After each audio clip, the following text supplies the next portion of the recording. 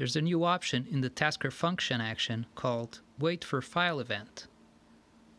So go in the Tasker function, check out the wait for file event action. First you select the file or a folder, in this case a folder. I want to wait until the pictures screenshots folder has a new file.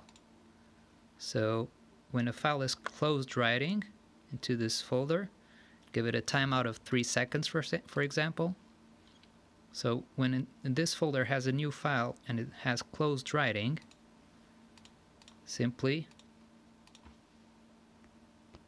open the file, which is output by that action.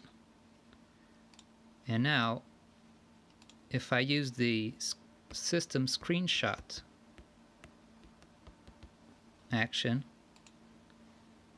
which will produce a screenshot in that folder, it should automatically open the file. Let's check it out.